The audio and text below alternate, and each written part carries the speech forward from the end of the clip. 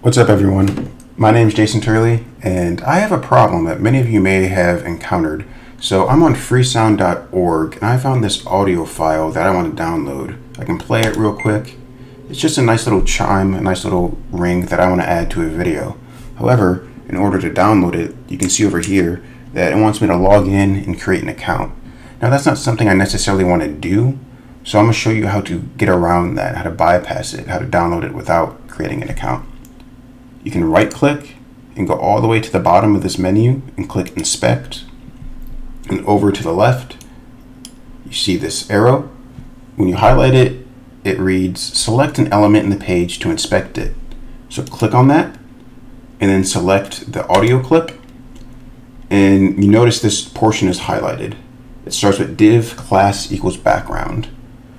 2 sections above that, you see the metadata class.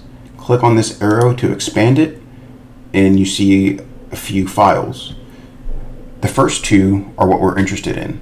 There's an MP3 file, which is what I'm going to use, and then the OGG file, if you prefer that output. So click on it, and it takes you to the audio file, the MP3. You can click, and you can download, and you don't need to create an account. You don't need to log in. This works perfectly on this website. I need to play around, see if it works on other sites as well. But that's it for today. Hope you enjoy it and have a good one.